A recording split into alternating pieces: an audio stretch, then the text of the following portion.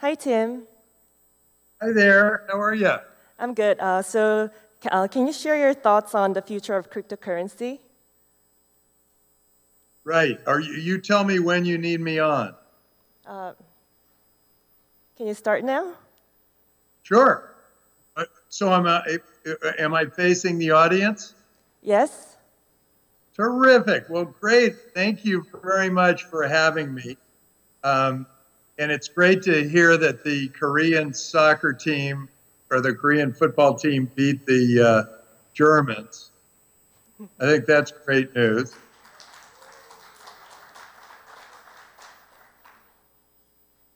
And I've been really interested in talking to Koreans because my first exposure, my first thinking about cryptocurrency of any kind was from a Korean.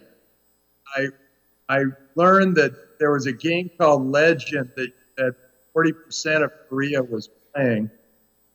And my friend from Korea said, yeah, it's such a big deal that I had to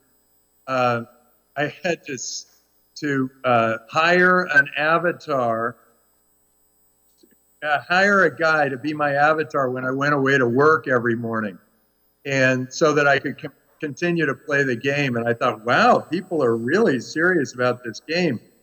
And then he talked about how he paid $40 for a sword in the game. And I thought he was just talking about a sword, like a real sword, but no, he was talking about pixels on the screen. And this was about 2003 or 2004. And I thought, wow, people are going to really, I think this is going to be really something interesting where people are going to use virtual coins, virtual money to buy virtual goods. Not just real money to buy virtual goods, not just hiring people with real money to get them to play your virtual game. I started to think, okay, there are going to be people at the virtual level, and then there are going to be people at the real level. And they're going to be two different lives they're leading. They're going to be able to transact business. There's going to be real estate up there, and I knew there would be currency of some sort. So when Bitcoin came along, I was well prepared because you guys in Korea are always way ahead of the pack in technology, and I was ready. And so I invested in Bitcoin, and I thought that this was going to be great. Invested in a guy who was going to go mine some Bitcoin for me. And Bitcoin at that time was $6 a Bitcoin. And he said he could get it to me for $4 a Bitcoin. So he used my money to go create an ASIC, go buy, so that he could buy cryptocurrency or create Bitcoin, go find it. And what happened was the people who made the ASIC, instead of shipping it to them on time, they used it and they mined their own Bitcoin.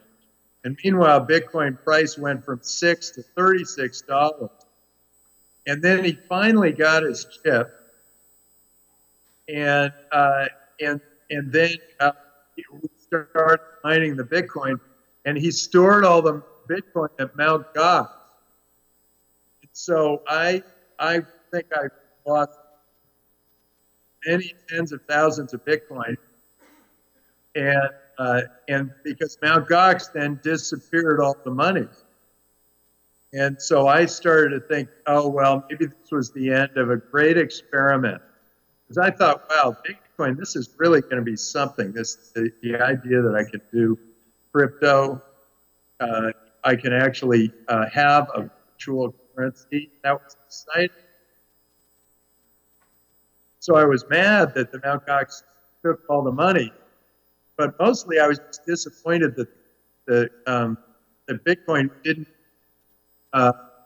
wasn't going to be there and worth anything. But after the Mt. Gox announcement, Bitcoin only dropped about 10 or 15% on the news. I thought it was going to go to zero. And all of a sudden I realized, wow, people really need this. People need a currency that they can trust, even more than, even though they couldn't trust the exchange, they needed a currency that they could trust, that was global and not tied to any political force one way or another. And that's when I got very excited about Bitcoin. And I met a guy, Sebastian Serrano, who came and he created an exchange. I invested in about 10 exchanges because my son, Boost, the accelerator for Bitcoin, he was totally into it, and he brought in a whole bunch of exchanges from all over the world. And so I invested in a whole bunch. Two from Korea, both Corbit and CoinBlock. But there was one called Bitpagos, and the entrepreneur there said, I'm from Argentina, and only I'm 30 years old, only 30 years old, and in history of Argentina, my history of Argentina, my family has already lost their fortune 3 times. So they've lost their fortune 3 times in 30 years. He says, we can't trust the currency, so it's very difficult to work in Argentina because you make a fortune and then it's taken from you. And so he got very excited about Bitcoin, and he built a big company called Bitpagos, and then he ended up building Ripple, which was a cryptocurrency.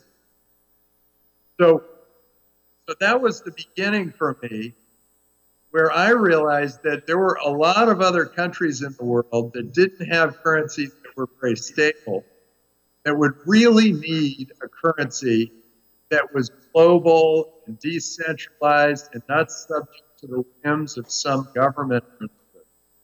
And so I got very excited, and then I ended up buying the Silk Road auction, and bought the whole auction because I thought, well, this is really going to be a big thing, and I might as well really participate in a big way. I actually only thought I was going to get like some portion of the auction, but I bid so high, like the whole thing. And then I looked pretty stupid. It was 632 when I bought the Bitcoin, and it went straight down to about 230. But I knew there were all these engineers working on this new token, and they were all going to be participating in enhancing the environment, building the network, making it all a nicer environment for people to use Bitcoin. And so I bid high, and when it was down about 230, I said, it's going to go to 10,000 in 3 years. And sure enough, it was almost 3 years to the day when Bitcoin hit 10,000. And ironically, I was in Argentina that day, and probably should have been in Korea. I'll probably be in Korea when it hits 250,000. My next prediction came when Bitcoin was about 7,000, and I said Bitcoin's going to go to 250,000. And people all looked at me again. They looked at me and they said, "Oh, he's crazy. There's no way this will happen." But I truly believe that there's about 40x on your money if you buy Bitcoin today, because there will be, first of all, Bitcoin and other cryptocurrencies are just better currencies than the yuan or the dollar or the peso or the yen or any currency that's fiat and tied to a political force. force. So I think that's a big deal. And I think that these political forces are going to decrease the value of their own currencies because they'll keep inflating. Of course, Bitcoin, there are only 21 million of them out there. And so I feel like you've got this currency that is not subject to political whims, decentralized. It's easy to move across borders. It's just better. It's easy to use as a remittance. It's easier to pay people in micropayments, and it's just going to be a better currency. It's just a matter of time, allowing all the engineers to build the environment so that Bitcoin and other cryptocurrencies are going to be easily used. And it's interesting. I've just seen actually, I might be able to show it to you. I just saw an ad, Kentucky Fried Chicken. Here it is. There's my ad for Kentucky Fried Chicken. It's the Bitcoin bucket, and it's only available for Bitcoin in Canada. You're not allowed to buy the Bitcoin bucket for Canadian dollars or anything else. So that's kind of that and Overstock and all these other companies that are starting to use Bitcoin, take Bitcoin, are going to make it easier and easier and easier. And pretty soon we won't even notice, but we will be paying in Bitcoin. And when that happens, then I believe that cryptocurrencies will replace fiat currency, or at least take a bigger and bigger market share of it. And right now, there are $86 trillion worth of fiat currencies running around the world. 86 trillion. And Bitcoin's about 200 billion. And so there is a lot of room there. And all the other cryptocurrencies are another maybe 200 billion. So maybe 400 billion. 400 billion is going to move and flip the $86 trillion in currencies because they're just better currencies. They're not tied to political risk. So this is a really exciting time. And that's just Bitcoin. The other things that happen because of Bitcoin, there's the blockchain, and it's a perfect ledger. It keeps perfect track of where currency goes. It keeps perfect track of data. And so as people's identities become more sacred and data becomes more secure and on the blockchain, then identity will be nailed. And we're going to be in a much better position to trade in cryptocurrencies. And so that's the blockchain. And there won't be any reason for, sorry if there are any accountants in the audience, but there won't be a real reason for an accountant, because if I send you a Bitcoin, the accounting is already taken care of. If you send it into the government, the accounting is all taken care of, and so that we don't need anybody to go audit it, because it's being audited by all the miners who are watching over every block on the blockchain. And then there's the smart contract. And the smart contract is a deal that is made and doesn't require any lawyer. It's set in stone. The deal is completely set in stone. So if I bet on Germany and you bet on South Korea, we each bet a Bitcoin. And then South Korea beat Germany, and we bet it on a smart contract. And South Korea beat Germany. The 2 Bitcoin would go to you and leave my wallet because we had this set in a contract. Well, if you put some of these things together, you put a great cryptocurrency together with a blockchain where you have really good data, and then you put it together with a smart contract and add a little artificial intelligence, you can replace major industries. There's no reason to have banking. There's no reason to have insurance. You can replace the banking industry, the insurance industry, the way real estate is handled through titles. You can manage healthcare in a much better, more efficient, effective way because the data will all be certain and all be there. And then government itself could potentially change in a major way. So this is one of the greatest transformations in the history of the world, and it's gonna affect the trillion-dollar industry, whereas the internet affected maybe the media, communications, information. Those were the $100 billion industries, but now it's like real estate and banking and insurance, and government, and healthcare. Those are the biggest industries in the world, some of them. And they are going to be transformed by the blockchain, Bitcoin, smart contracts, and a little bit of artificial intelligence.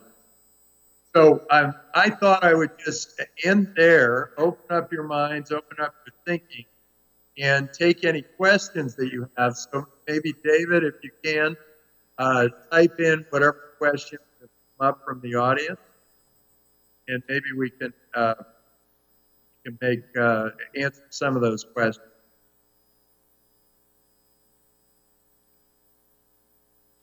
혹시 질문 있으신가요? Sorry, I heard that in Korean, and I don't have a translator. No, I just asked if the audience has any questions. Now, if there are no questions, I can go on because something I haven't mentioned is how healthcare could potentially change. And so as you're collecting questions, healthcare, think about how healthcare can operate. You can have control over all your data. It can all be on the blockchain. It can be very stable. And then that data can then get sent out into the cloud. The cloud can aggregate all that data, and then you can find out different things about different people. So it's not just your healthcare records that can be up there. It can be your blood test results, your height and weight, your genetic history, what you had for breakfast, your Fitbit results. All that can aggregate out there in the cloud, and so we can find much more accurate and precise determinations when people get sick. So you can say, oh, hey, I've got a sore throat, and I say I've got a sore throat. We might have entirely different diagnoses because of who we are and where we've been and how we've been affected. And so healthcare could end up being very much data oriented and much less of a doctor-patient situation. And I think doctors will, doctors are going to medical school for 16 years so that they can memorize all the things that can go wrong with you and all of the things that they should tell you if they go wrong, or all the drugs they can recommend, or all the operations they can recommend. Well, now a lot of those recommendations are going to come down from the cloud, and the doctors are going to be more like interpreters and consultants, and it's going to be a whole different education system. So we've got a very exciting, very bright future, and I'm sure a lot of you Korean entrepreneurs know it. So any questions now?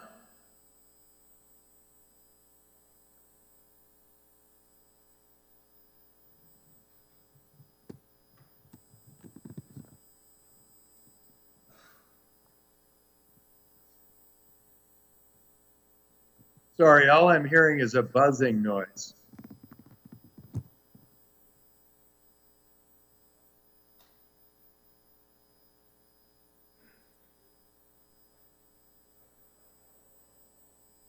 I'll give it a couple more minutes, but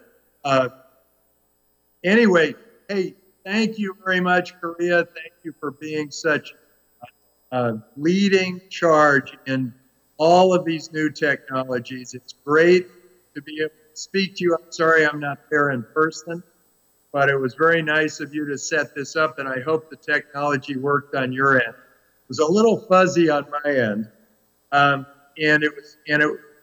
so far, I'm very pleased with my Corbit and CoinPlug investment. And I look forward to doing many, many more investments in Korea. And I encourage all of you entrepreneurs to think very hard about how your business can potentially use all of these new technologies. I mean, the idea that you can do that you create your own cryptocurrency like that and raise money for your startup in a really easy and exciting and focused way is a major opportunity for you as an entrepreneur. And I look at some of these ICOs, some of them don't make any sense, but I look at some of them, I say, that it's like a Kickstarter for societal transformation.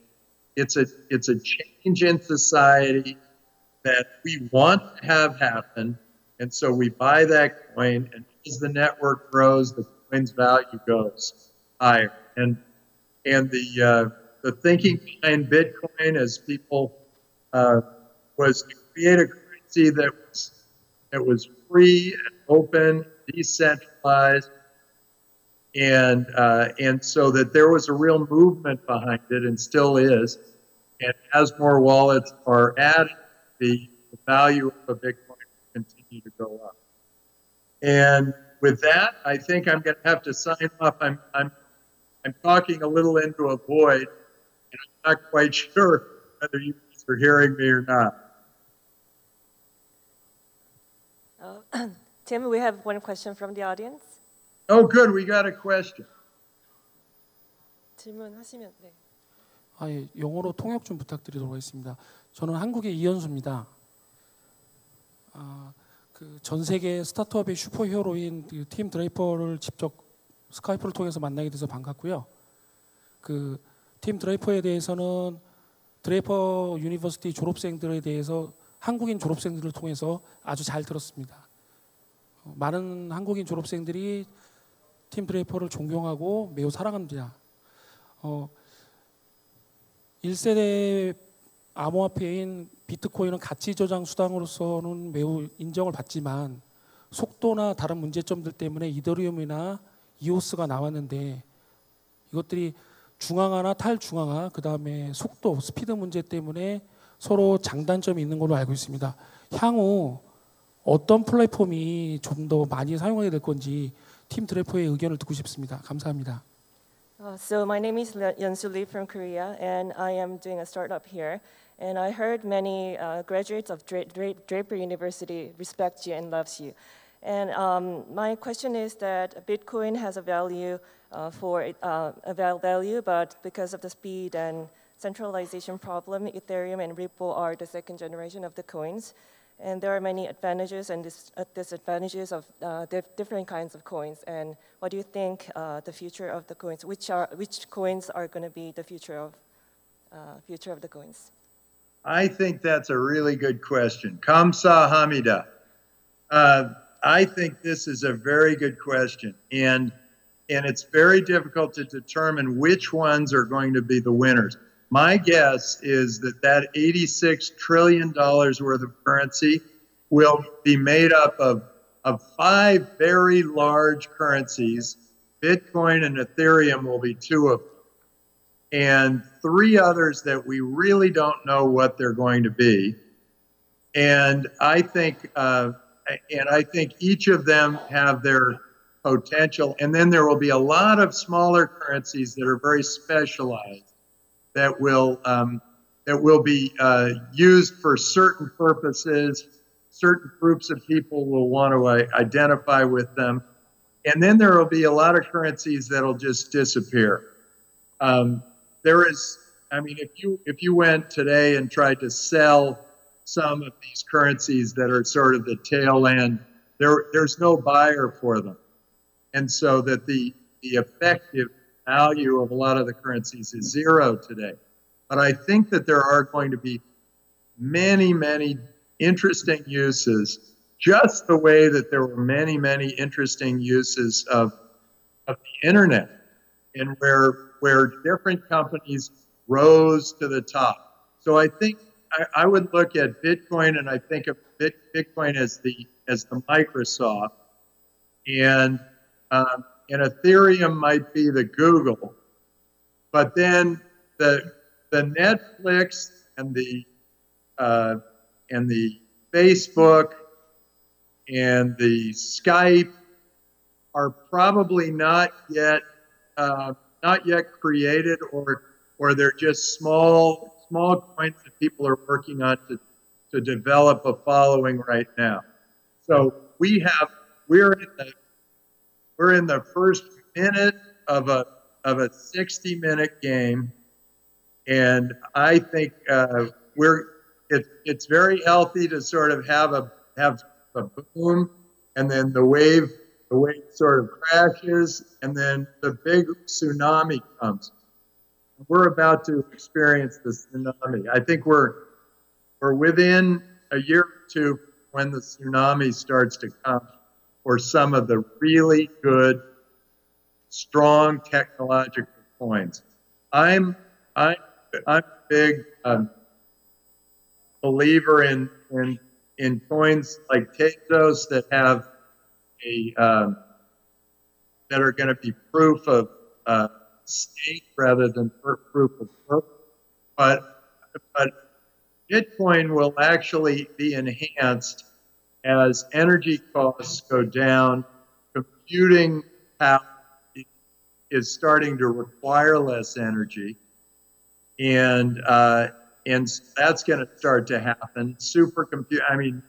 Quantum computers, they don't require nearly as much energy as a CMOS computer, and so this is a really interesting time there.